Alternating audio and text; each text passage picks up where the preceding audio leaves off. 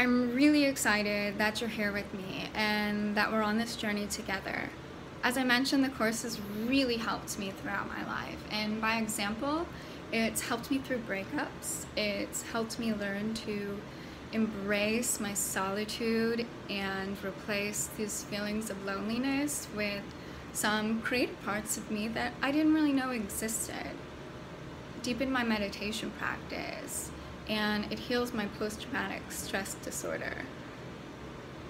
So I firmly believe that the messages this text has to offer is beneficial for anyone. And the text is pretty hefty, so I'm going to be reading to you parts of the text as well as interpreting them myself to you and giving my personal experience as well. So here we go. This is A Course in Miracles. This is little me. And I would like to begin by their own introduction so you know who this book is coming from and what it is about. A Course in Miracles began with the sudden decision of two people to join in a common goal. Their names were Helen Schumann and William Thetford, professors of medical psychology at Columbia University's College of Physicians and Surgeons in New York City. Psychologist, educator, conservative in theory, and atheist in belief, I was working in a prestigious and highly academic setting. And then something happened that triggered a chain of events I could have never predicted. The head of my department unexpectedly announced that he was tired and angry of the aggressive attitudes and feelings that reflected,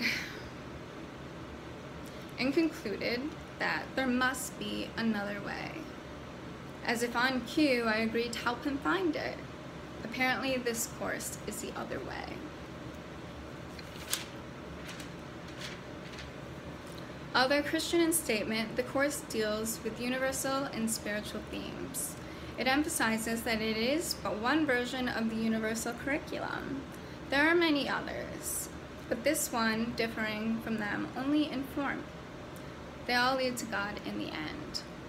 If you're sensitive to the word God, you can replace it with universe. Sometimes I'll replace it with universe for you, and I've been there. I've been there when I question such a thing as God, when I look around the world and I see chaos or violence or people hurting and not getting the help that they need. And so I question God, where are you? And I don't understand the concept. This really helps. So whether you're sensitive to the word God, you can substitute it for universe or creator. We all come from something. We're here. It's not an evolutionary thing, it's not scientifically based, but there has been a text on quantum physics that explain theories of the universe that this text actually relates to. One of those books is called The Disappearance of the Universe.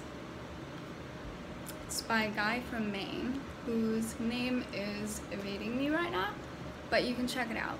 Google The Disappearance of the Universe. Remember only this: you need not believe in ideas, you need only to accept them, and you need not even to welcome them. Some of them you may actively resist. None of this will matter or decrease their efficacy. But do not allow yourself to make exceptions in applying the ideas the workbook contains. In whatever your reception, or in whatever your reaction to the ideas may be, use them. Nothing more than this is required.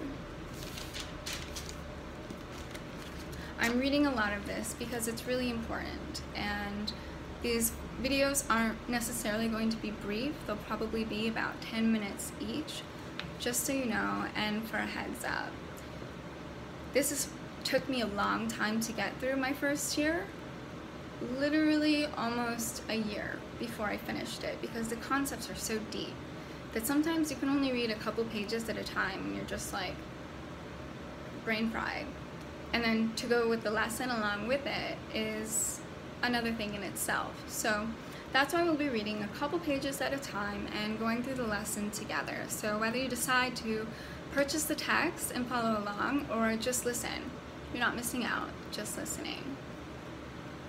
The course is the beginning, not an end. No more specific lessons are assigned, for there is no more need of them. Henceforth, hear but the voice of God, or the voice of your higher potential self. If you believe in manifestation and that you are the creator of your reality based on your thoughts and intentions, then you can believe that in a perfect universe, there is a perfect you. And by a perfect you, it doesn't mean those things that you think it means. It means that you are just a wholly healed being in alignment with unconditional love. That's the highest energy that we can put out in the universe and that we can believe the universe vibrates with. So believe in yourself, believe in your higher self, if that's who you want to connect with. Your mind's potential, as you know, it grows and it evolves from when you were young to where you are now. And you never knew that you would have these ideas, this brilliance, this intelligence that you do now. So just imagine the evolution that your mind can handle. That's all in here.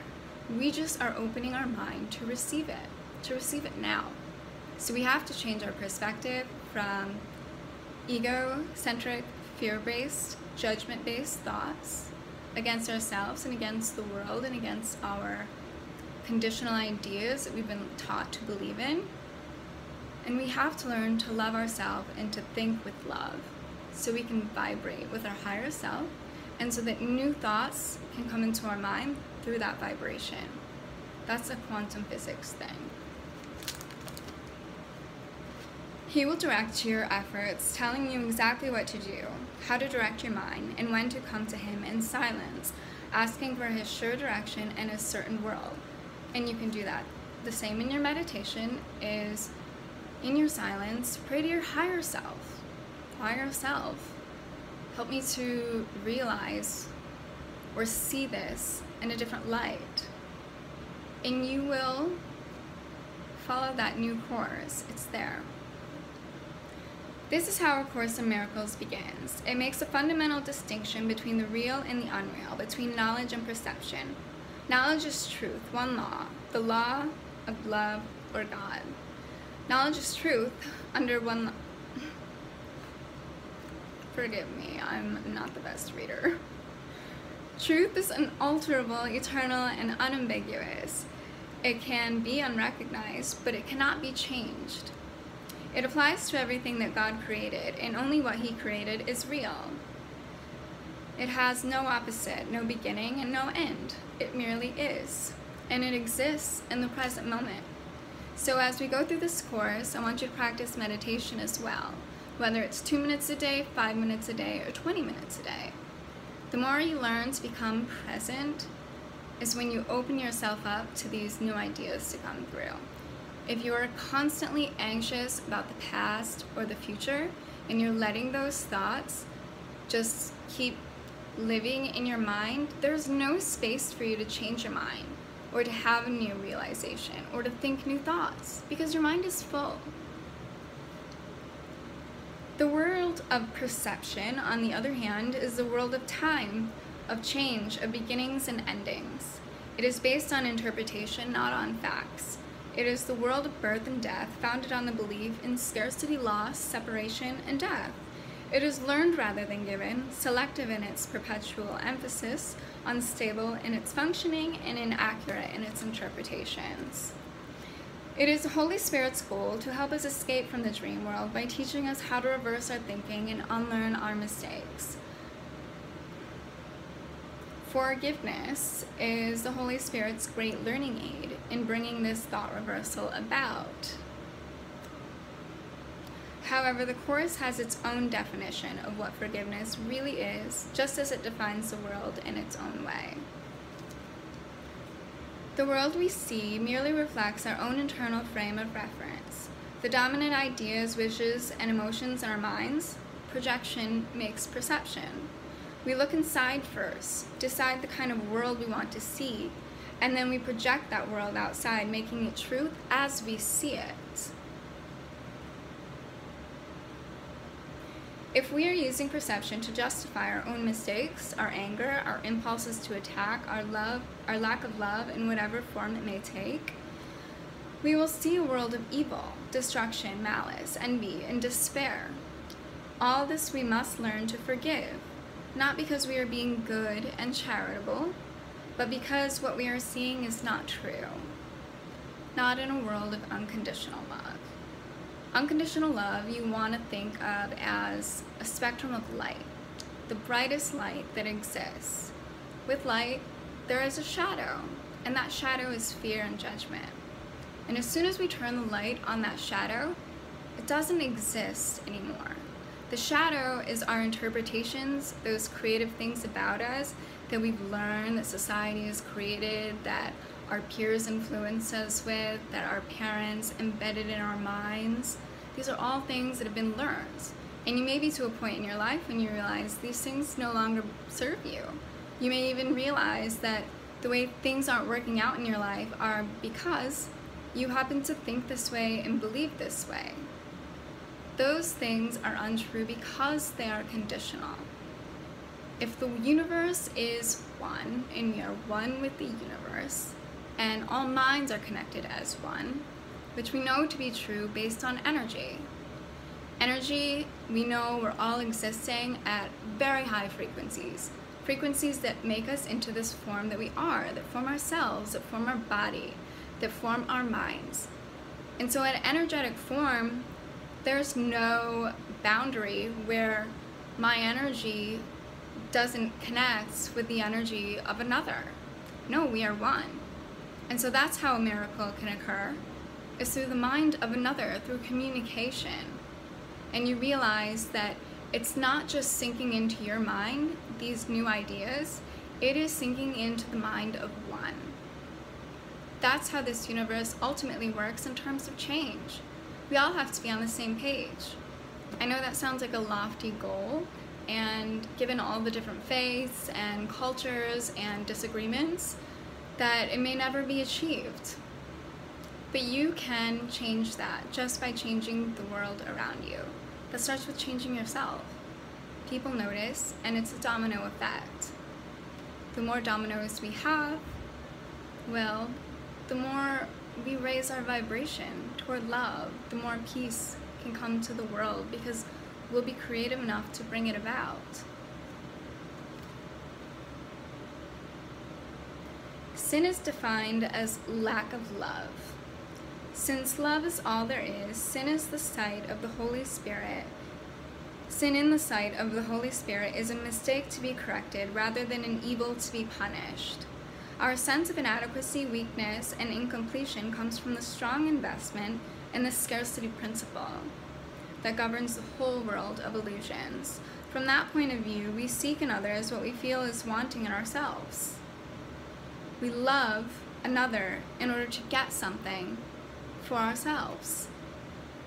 That can be called codependency, can be stemmed from a fear of being alone, can be a belief that you're not good enough and someone else is, and so you kind of pull off of their energy, and really that feeling beneath the subconscious of the pulling is envy, and it's coming from lack of love. So we need to not see outside of ourselves and judge that we are different. We need to see within that we are first love, and so are they.